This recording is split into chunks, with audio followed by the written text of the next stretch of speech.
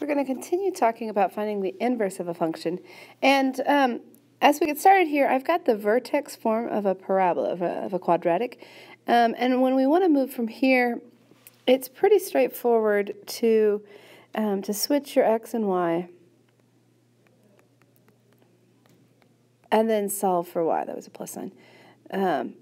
I can then subtract k, x minus k, divide by a. Then I can take the square root of both sides.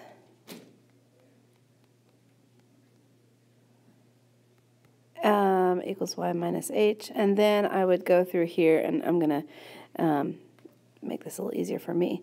I can then add h to both sides. And that, this one down here is the inverse of that function up here. It is a little more difficult, however, when you're given something and it's in standard form for a quadratic and not in vertex form. Okay, so that's what I want to look at this time, is how do we complete the square?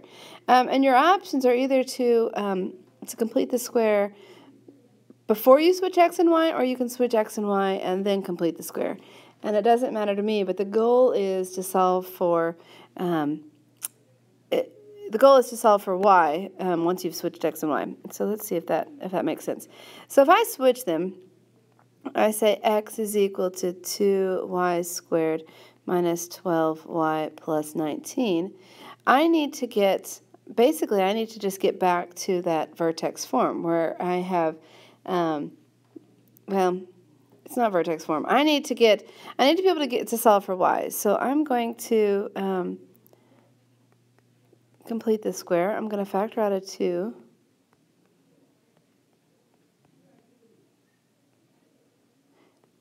Okay, this is what I have, but notice I'm adding 2 box, so then I have to subtract 2 box from the same side, or I can add it to the other side. So notice this line that I just wrote is the same. This line that I just wrote here is the same as the line above, except I've now added 2 box, and then I'm subtracting 2 box.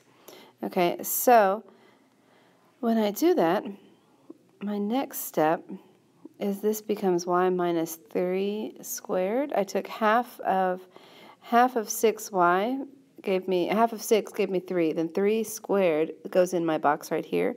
And that's how I know to put a 9 here, which means I put a 9. Oh, did that show up? Right there, which gives me plus 19 minus 18. And so now I've got this in the form x is equal to 2 times y minus 3 squared plus 1. And at this point, I'm back to where I started this whole video. So but I'll continue. I'll go ahead and solve for y. But it's a lot easier. I just need to subtract the 1, divide by 2, take the square root, and then add 3. Okay, and showing that last little bit, I end up with x minus 1 over 2 is equal to y minus 3 squared. Take the square root of both sides, and then we add 3. And so we have x minus 1 over 2 plus 3 is equal to y.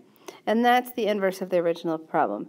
So when they give it to you in standard form, completing the square is really the best way, or somehow getting it to vertex form and then manipulating from there is the best way to find the inverse.